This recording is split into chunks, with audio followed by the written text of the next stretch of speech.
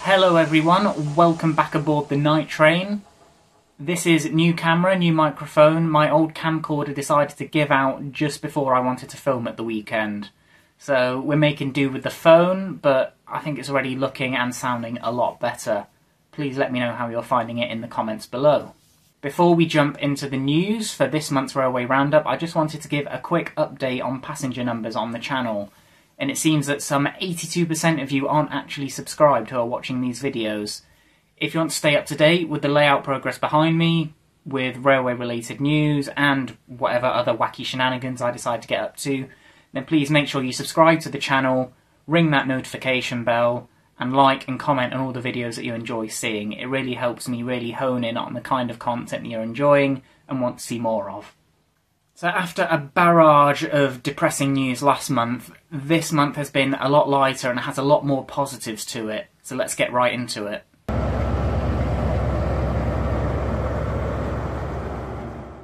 Getting the worst news out the way first, it seems the LNER's new ticket trial, aimed at giving simpler and better ticketing systems for those passengers travelling from London to Newcastle, is actually adding over £100 to the cost of passengers' journeys.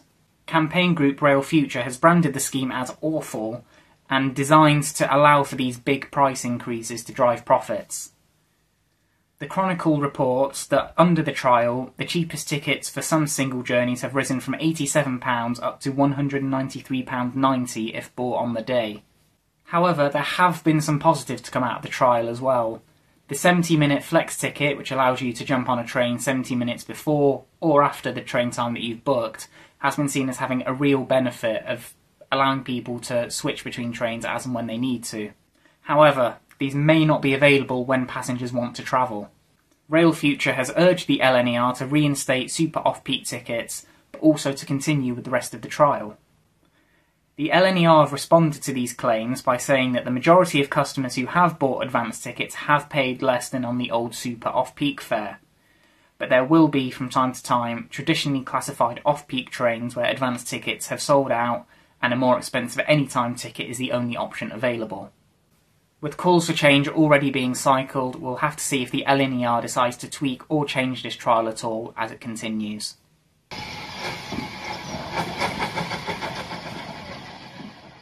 Some more positive heritage news this week, in that the narrow gauge railway, the Vale of Rheidol Railway, has announced that they will be visited by a standard gauge locomotive from the Bluebell Railway.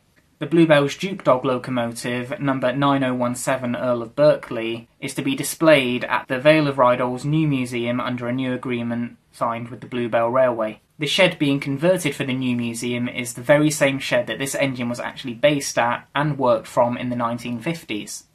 The locomotive will be on static display, having been out of service since 2011, but the public will now be able to get a closer, more personal look at her at the new museum.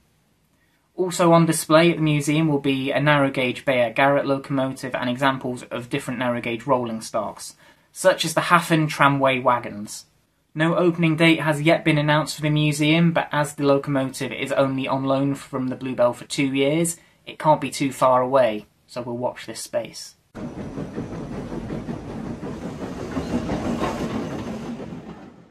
The model railway world rejoiced at the start of the month when it was announced that the Hatton's original range was going to live on and had found new homes after Hatton's sad closure. The second batch of Genesis coaches will now be handled and orders fulfilled by Rails of Sheffield, while Accurascale have taken ownership of the toolings for the P-Class, Andrew Barclays and Warwell wagons and will be fulfilling these orders for customers. While the models now under Accurascale's umbrella are open for additional pre-orders, due to the production stage of the Genesis coaches, no additional orders for these can be placed with Rails of Sheffield. Customers with pre-orders from Hatton's should have been contacted by either company, and information can be found on their respective websites, linked in the description. Accurascale have hinted at more Hatton's toolings being under their belt, and have told us to keep an eye out for any future announcements from them, so that sounds very exciting indeed. Overall, a happy ending and a wonderful parting gift from the Hatton's team. Thank you to everyone at Hatton's, Rails of Sheffield and Acura Scale for coming together and working this out so that customers are still going to get their highly anticipated models.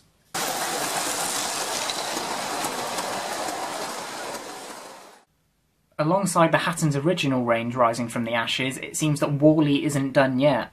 The Warley Model Railway exhibition is coming back this year, albeit in a new form and in a new venue. Warley Model Railway Club announced they have a new October model exhibition and have teamed up with the Statfold Narrow Gauge Museum, who will be their new venue. To be held on the 12th and 13th of October, the exhibition will boast up to 30 layouts, retail traders, as well as full access to the Narrow Gauge Museum and all its attractions. An exhibition with a new look is promised, alongside revamped demonstrations focused on emerging technologies, techniques and demographics in the model railway world. Unlike the NEC, Statfold boasts free parking and more family-centric facilities, which should make it more accessible to people who are trying to visit on a budget or with families. More details will be released soon, but mark up your calendars if you're interested in attending and supporting the Warley members that have brought us fantastic exhibitions over the last 3 decades.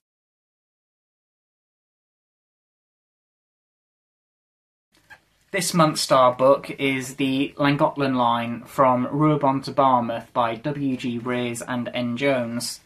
This book provides a lot of detail and information on various stations along this North Wales line, including the locomotives used, timetables and even track plans for each station, which is an absolute goldmine for any modellers looking to model this particular branch line.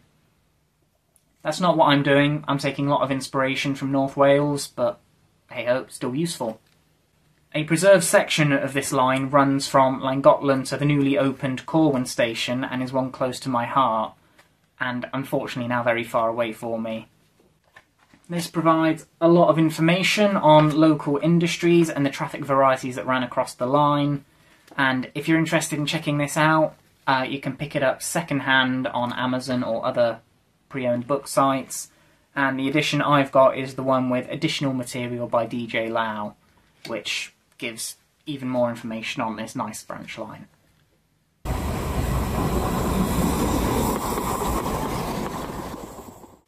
And now for a little bit of bonus news for the month. We didn't have this last month, but there is something of note here, and it's something that I'm sure all you Thomas fans are going to absolutely love.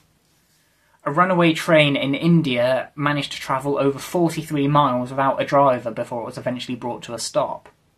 The 53-wagon train carrying stone chips had stopped for a crew change when it rolled away for unknown reasons, and it managed to reach speeds of nearly 60 miles an hour and pass through 5 stations. A brave railway official managed to stop the train using wooden blocks on the line to reduce its speed and, luckily, nobody was hurt. Luckily, no one was hurt. Investigations are underway, but it's a runaway tale of the same ranks that seems to happen every other day on the island of Sodor. Really, it's a miracle no one was hurt. There we go, an overall brighter month with a lot of positive developments to follow as we progress through the rest of the year.